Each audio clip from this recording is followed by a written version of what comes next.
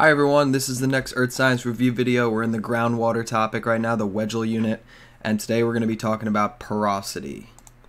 Okay, so if you look at this picture, porosity is the amount of space between sediments. So if you look at my examples here, I got an example right here, and an example over here. So just replace the word spaces with the word porosity in the sentence, and that will give you an idea. So it says, we got two examples here. One has high porosity, this one has low porosity. So we would say more space, less space.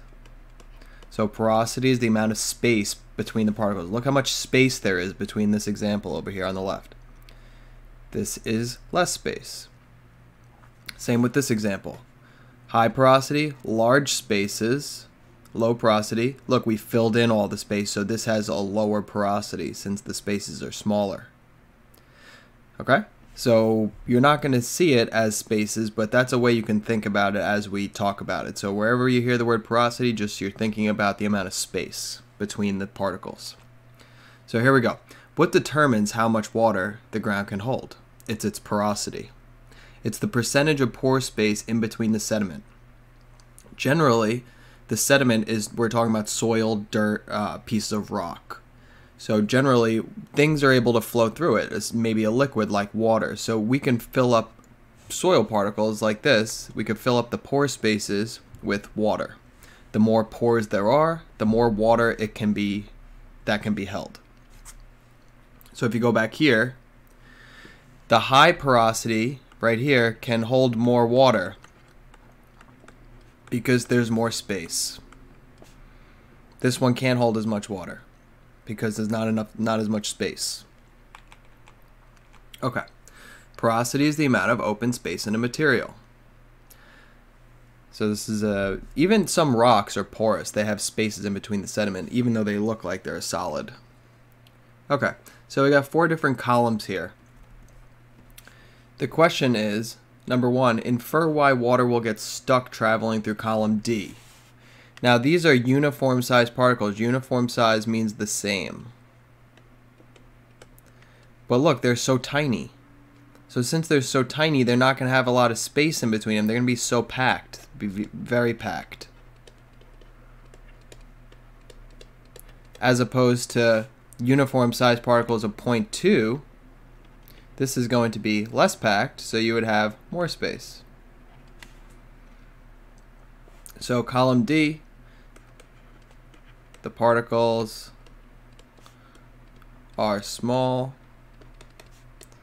so they're more packed. So the water is going to have a problem getting through there. It's not going to have any space to flow through. Maybe eventually it will, but it's going to take a very, very long time. So we're going to actually skip number 2 for now. You don't have to worry about that one. So here's a picture of high porosity and low porosity. You can see high porosity has a lot more spaces, and low porosity is not a lot of spaces. Okay. Number 61. Describe one characteristic of the sandstone layer that allowed part of this layer to become saturated with water. How could a rock become saturated with groundwater? Saturated means filled up.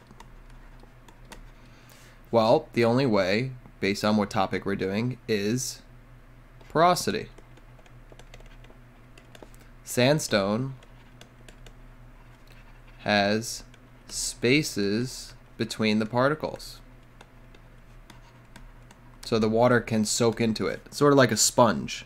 Sponge looks solid, but it actually can hold water because it got little holes in it. Which characteristics determine porosity? Okay, so now we're going to talk about certain characteristics give you higher porosity than other characteristics. So the shape is the first thing. Different shapes of the sediments can give you different porosity. Just look at my 2 examples here. If you have particles that are packed like this versus this, which one has a higher porosity? The one with the more space. In this case, it would be B. The round particles leave spaces in between them. These don't. So this would be low porosity because of the shape. This would be higher porosity because of the shape. Packing. As particles become more packed together, the porosity decreases. If you smush stuff together, there's going to be less space in between them. It makes sense. So if you have really, really small particles that are very packed, you get low porosity. If you get less packed, you have higher porosity. Remember, porosity is space. Less packed together, more space. If you're spread out with a class of 30 kids in a gym, there's way more space. If you pack together 30 kids in a closet, that's less space. Same exact thing with sediment. So the relationship is, as the amount of packing increases, porosity will go down. So this is inverse. There's a lot of relationships in this topic, so you might want to write this down.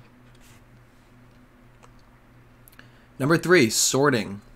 Sorting just means the same size particles.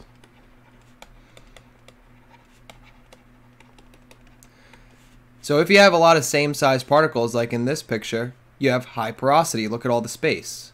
As opposed to unsorted, this is different size particles. Look, all the tiny particles fill in the gaps of the big ones. So this would be low porosity, there's less space. So as material becomes more sorted, your porosity goes up. Next one, size of particles. Check this out. You got A and B. Which one of these do you think has more pore space? Believe it or not, they're actually equal. The size of the particles does not have an effect on porosity. Even though these are 6 of them that are larger, look at how big the spaces are.